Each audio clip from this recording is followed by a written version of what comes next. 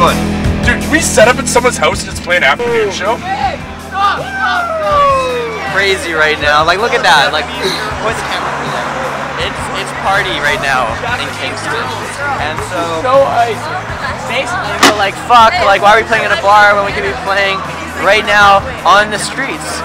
And I don't know, that's what's happening. That's just gonna happen, which is so exciting. You guys legit just announced that there was a band coming here like 15 minutes ago. Next thing you know, a band pulls up. That's sweet. There's a band. Back to you, Fud. 1919, you know? What did you just tell Graham to do? Send all the minions on a mission to run door to door looking for power bars. Guys, everyone's helping! Oh, this is awesome! We did our first tour in Less than a year ago. November of 2013. This will be our 7th tour since then. I just about to do an interview with WSYC, Shippensburg, Pennsylvania College Radio. Thanks a lot. No problem. We're the kind of band that we're hungry. You've got a show for us, we'll play it. Breaking up an unruly rock and roll show. Down in the student ghetto. What the fuck happened here? I think we're definitely a band that's really hungry for opportunities, you know, like any chance we get to meet press or fans or like play another show, like we'll just hop on it.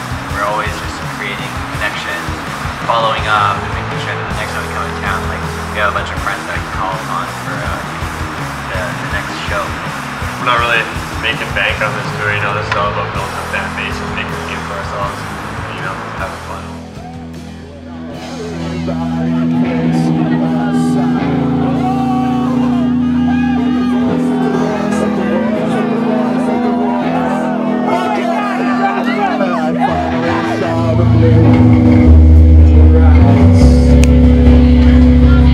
the more, get the more, get the more, get the more, get the more.